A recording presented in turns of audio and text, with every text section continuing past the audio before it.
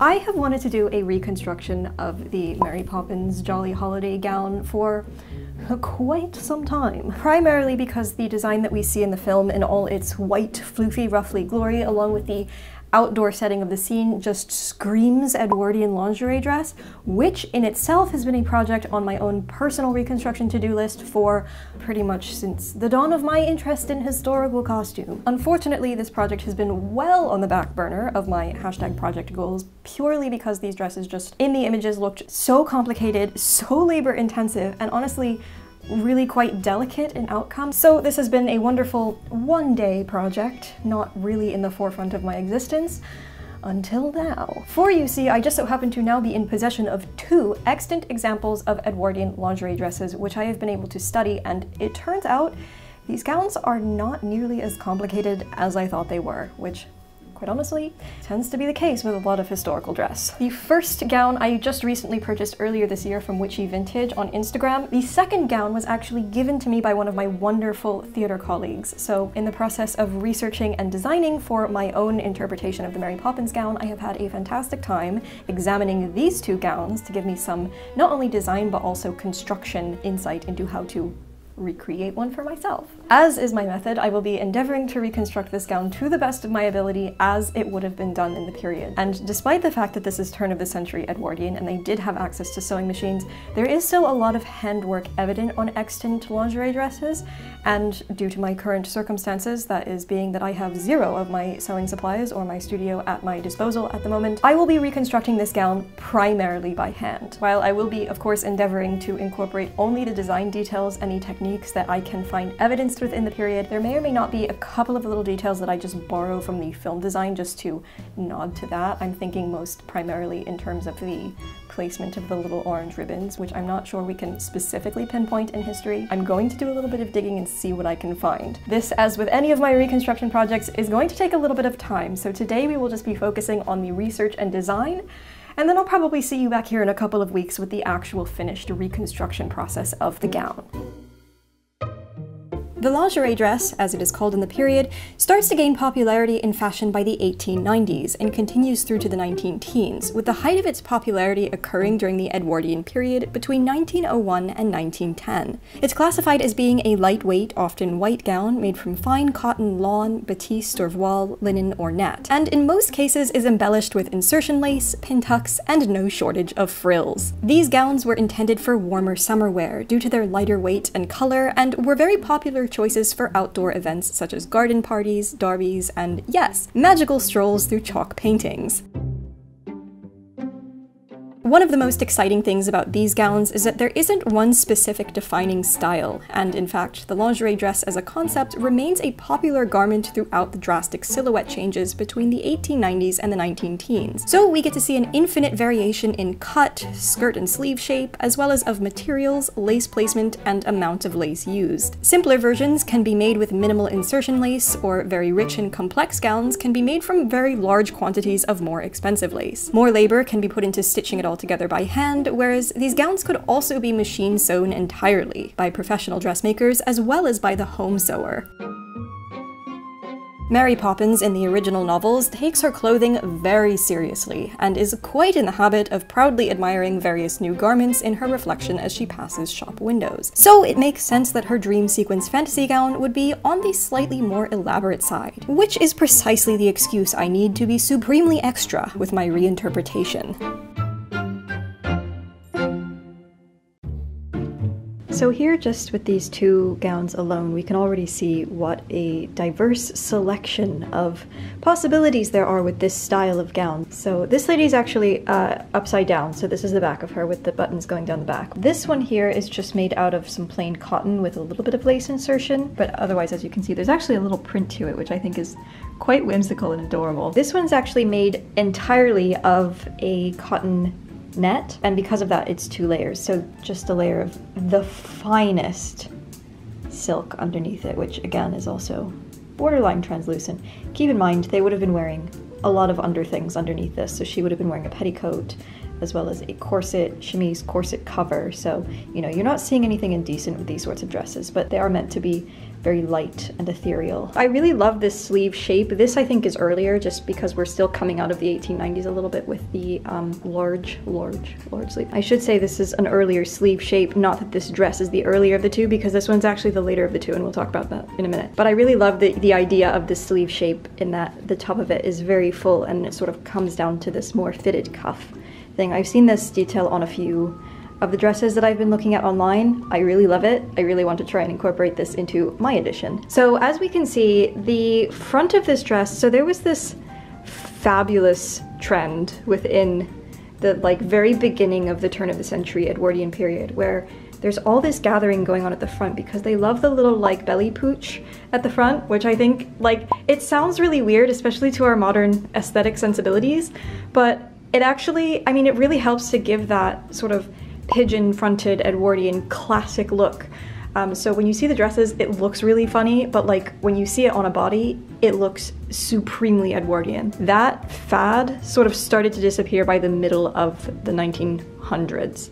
So this dress, I would put this dress probably around 1909, maybe 1910, 1907-ish, the later part of the 1900s, maybe even a little bit into the teens. We can actually see, this is why I say this dress is the earlier of the two, because as we can see, I mean, it's got gathering all across the waist, but as we can see, there's actually more gathering going on at the front here. We can see how the front of the bodice is, it wants to sort of come out like that because it's gathered into the front quite significantly there to give it that puffy Edwardian shape. I love that shape. I think it's so cool. So I may try and do just a little bit of that on my edition because, you know, you can always backdate things a couple of years. It's more difficult to get away with looking forward.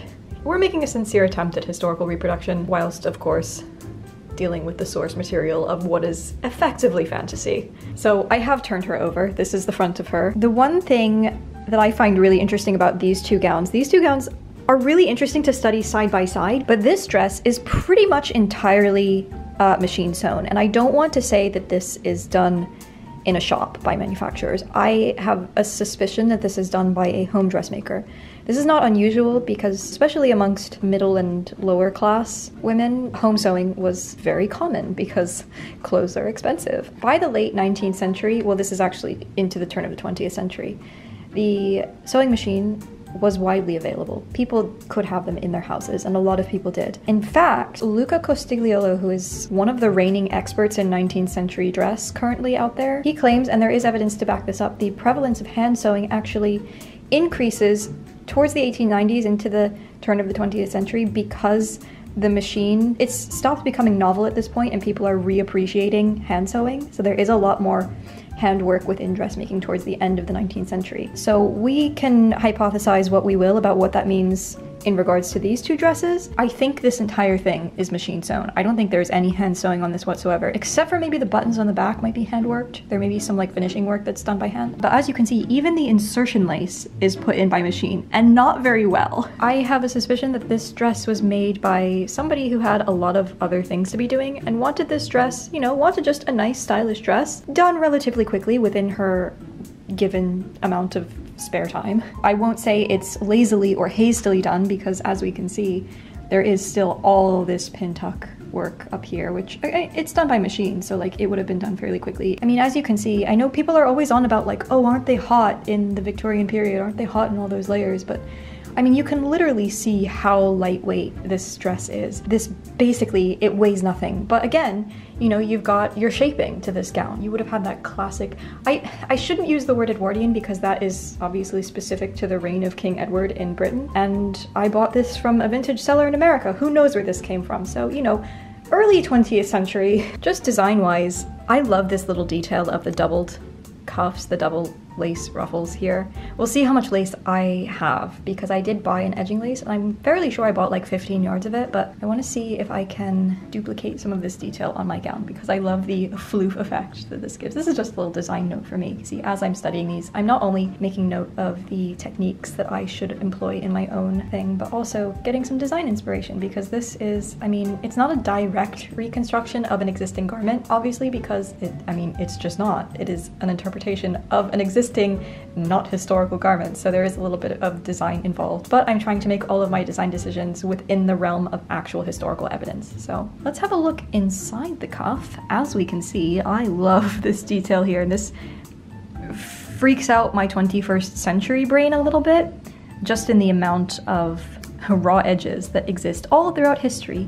It makes us cringe a little bit today because our fabrics are not as tightly woven nowadays and are more just naturally prone to fraying. That's why we are particularly hyper obsessive about finishing edges today. Here is a little bit of hand sewing. It looks like there is a gathering thread having been put into there. Within the sewing instruction manuals, most of them, incidentally, the ones that I've read, don't mention machines at all. I have a sense that a lot of the straightforward techniques such as gathering would have been just naturally, intrinsically, instinctually done by hand. We can also see there is another little visible gathering thread. She never took that one out, but as we can see, this front bit was also gathered by hand.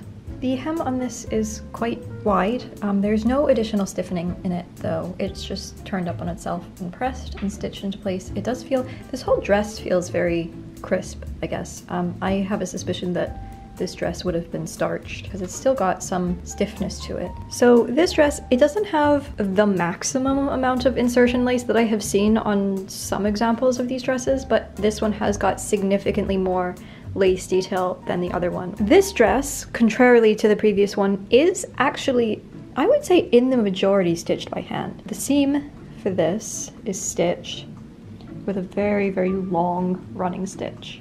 Nope, I lied, this looks like a back stitch. So you would have to use probably a back stitch or some sort of strong stitch on a loose net like this, otherwise the whole thread's just gonna pull right out. But it's a very quick seam. They're not taking their time, taking up 2 threads and passing over 4, or whatever Bertha Banner says to do. She's not doing this. Ain't nobody got time for that. To be quite honest, like what these books tell you to do is like hashtag goals of sewing, I should say. In reality, does everybody have time to do all those things? Probably not. So even the lace at the hem is stitched on by hand.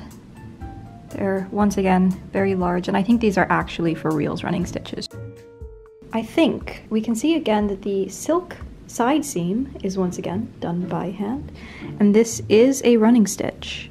I don't think there's any back stitching to this. However, as we will notice, this hem is done by machine. So clearly she did not have time to be doing the entire hem by hand. And like, does it matter? No. No one's gonna see this. And I do imagine that you would want to do, because this dress does have a little bit of a train to it. So as we can see, if we look at it from above, this is where her feet would be. This is the front of the dress, and then this is the train.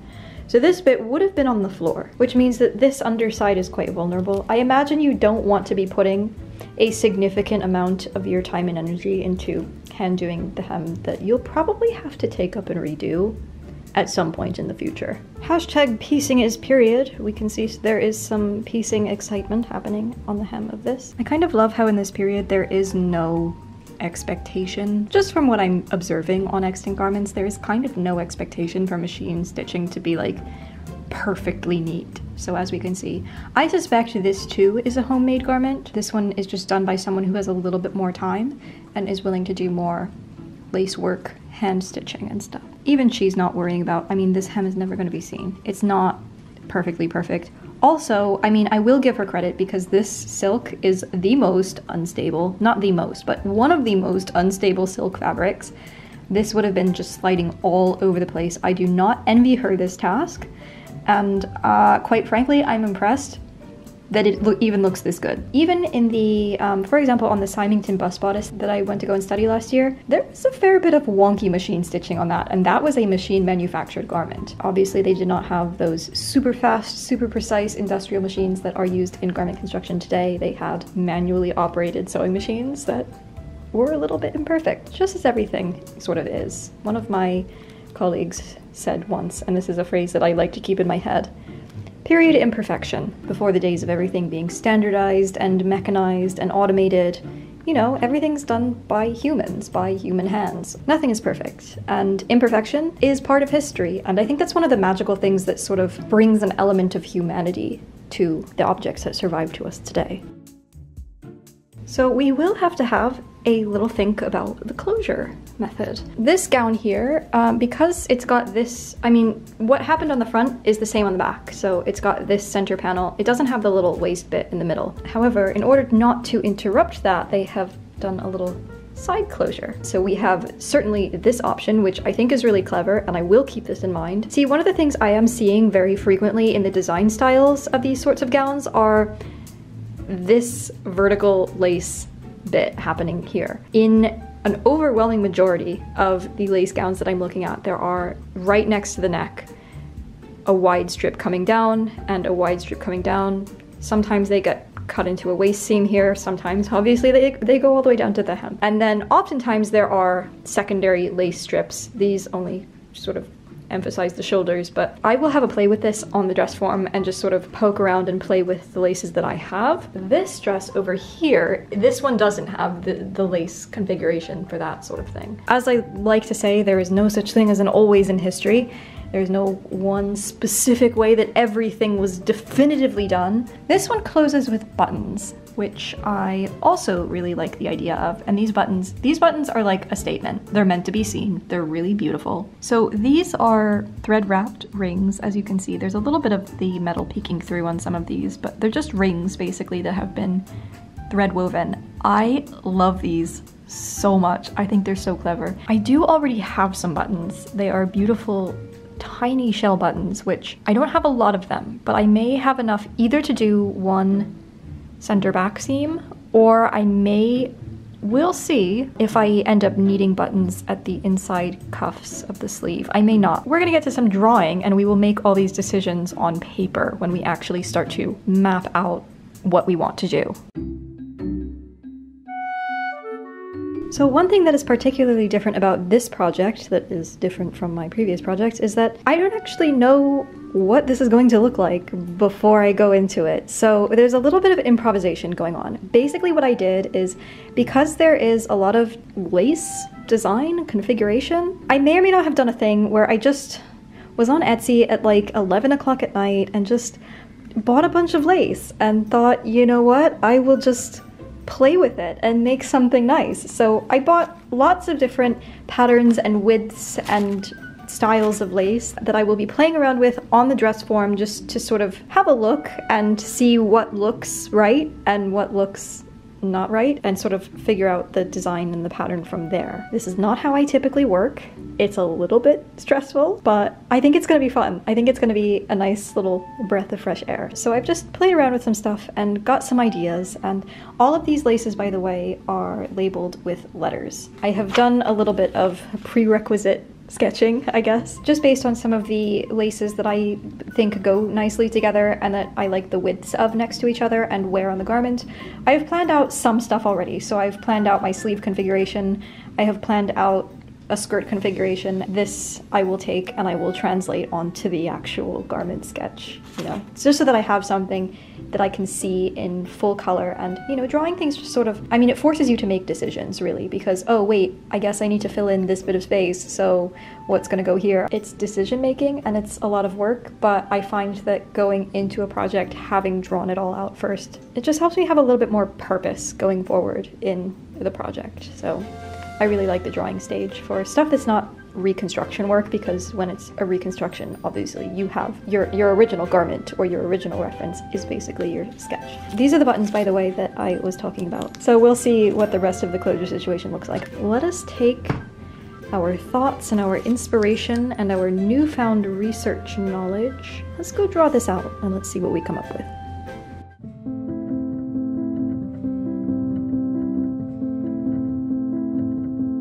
So this is going to be a particularly interesting project, I think, because although all the design elements are based in history to the best of my capability, I do still get to have some personal opinion here. And personal opinion states that I love a poofy sleeve. So naturally the first decision I made here was to give this gown that fabulous turn-of-the-century fitted forearm with the gloriously drapey upper bit. Yes, fitted sleeves were also common on Edwardian lingerie dresses, and the sleeve on the film Jolly Holiday dress is a slim one, but I don't really care. As with all of my projects, I do like for them to have more than one purpose, and on projects such as this that aren't meant to be direct historical reproductions, I like for them not to be just a costume. So I do think I will potentially be able to get some real-world wear out of this, and this I will be entirely more tempted to do if the dress has gloriously poofy sleeves.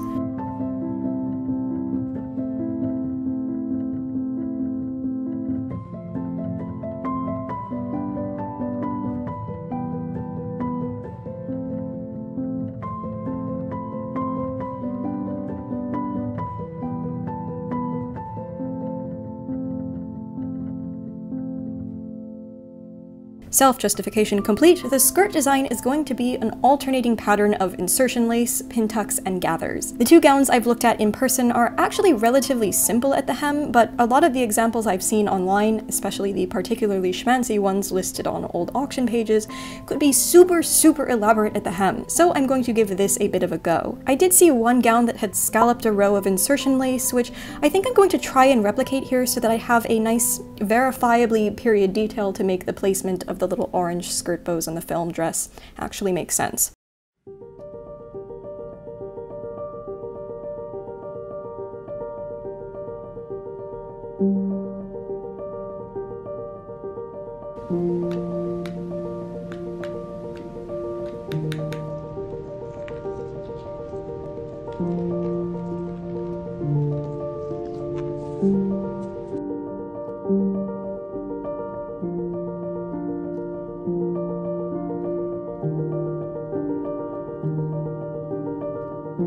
I've replaced the waist cinch thing on the dress in the film with a wide satin sash here, since we do see these sashes very frequently on existing lingerie dresses. The sort of Swiss waist thing she wears in the film was common in the 1860s, but I personally haven't seen evidence of these remaining in popular fashion much into the second part of the 19th century, let alone into the Edwardian period. So, as nice as it looks in theory, we're going to opt instead for something with a little bit more contemporary documentation. In addition to the insertion lace, since I'm not making the whole entire gown out of just pieces of lace, although that's not a terrible idea, I've also bought some nice cotton voile, which is slightly heavier than the super sheer cotton lawn I've used in previous chemise à la reine endeavors. It's lightweight enough just to be barely translucent without being completely transparent, similar to the cotton gown example.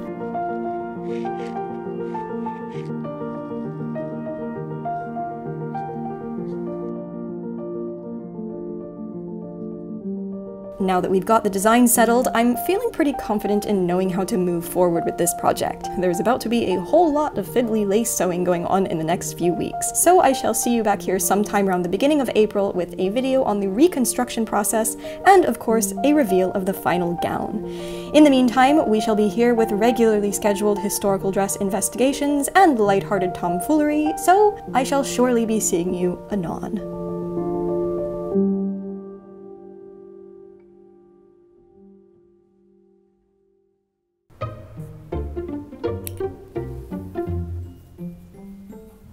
For projects such as this jolly holiday dress, or this entire channel as a whole, the sewing is just the surface of the iceberg. As you've seen in this video, drawing and painting skills were integral in helping me to solidify my ideas and to make a plan. The fact that we are sitting here together at all is a result of the cocktail of cinematography, storytelling, editing, search engine optimization, and online marketing skills. All of these skills and so many more can be learnt on Skillshare, the online learning community built for creators with thousands of classes in everything from practical creative skills to business management, and even lifestyle classes to help you be more productive and optimize for ideal creative performance. Back in September, I took a course called How to Be Happier: Stoicism for Modern Times by Ali Abdal featuring Sam Ahmed. This course is perhaps single-handedly responsible for helping me to learn to face my work with a much healthier outlook. In this introduction to the ancient philosophy of Greek Stoicism, the most important thing I came out with is learning to identify what it is I can control in my life. That is, only my own thoughts and actions, and not the traffic outside the window. Not my subscriber count, not how other people choose to consume and respond to my work, but I can control the effort I put into my content, the quality and frequency with which I work, and how I choose to contribute to the world. So whether you are looking to fend off boredom with the power of learning, to turn your skills into a business, or to just get involved with a community of fellow passionate creators, I definitely recommend Skillshare for all your learning needs. The first 1,000 people to use the link in the description box below will get a free trial of Skillshare Premium membership. After that, it is only around $10 a month.